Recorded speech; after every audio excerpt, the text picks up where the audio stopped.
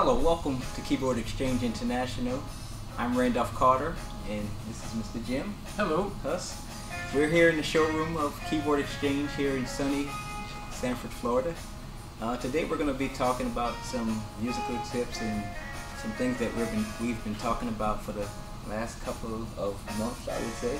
Years, actually. Years? Yeah. But in fact, we did a few what we called musical tips of the day some years ago, and Randolph and I were reminiscing. We've done over 300 videos together with Rodney, and since the day that Randolph walked in the building, he's been here now almost 5 years. So during the last little video we made of this organ being played, Randolph came up with what I think is a great idea, where we will start to show musicians how to transition from piano to organ.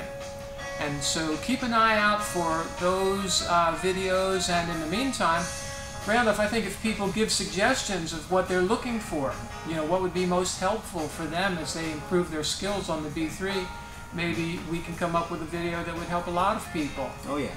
So based on Randolph's idea, we're going to try to create a series of videos called How to Transition from Piano to Hammond B-3 Organ.